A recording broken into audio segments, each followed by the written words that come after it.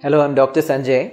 I founded Amrita Homeopathy 20 years back in 1997. We specialize in hair and skin problems, respiratory problems, allergies, pediatrics, and infertility.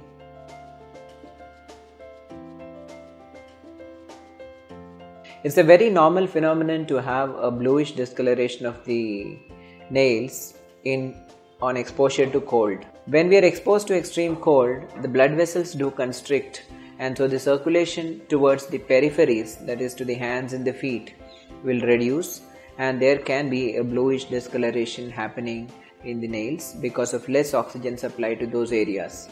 This phenomenon is called as Raynaud's phenomenon. And in people with panic attacks, they become very anxious for no specific reason, and they can develop palpitations. They feel that anxiety and they cannot focus on the things. They lose their concentration on things, and they behave a little abnormal. They feel a little abnormal, and they cannot control their thoughts. They cannot control their emotions and actions. In this particular state, the heart starts beating so fast. There is constriction of the blood vessels, and if the temperature outside is very cold, then it adds to the phenomenon, causing bluish discoloration of the nails. This is a reversible condition, and we need not worry too much about it.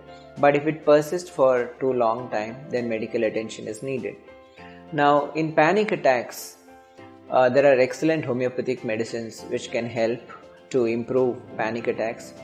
But in general, management itself can improve a lot of things. It is commonly seen in people whose anxiety levels are on the higher side. So it is important to relax and to do certain relaxation exercises like breathing exercises. Breath control helps a lot.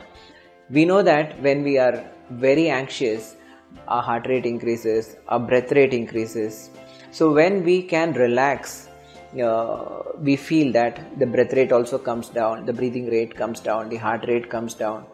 Same way, if you can control your breath, then there can also be a control on the mind, is a theory which was put forward by various scientists, and even it is mentioned in yoga where they are doing this pranayama, and it is helping people to relax.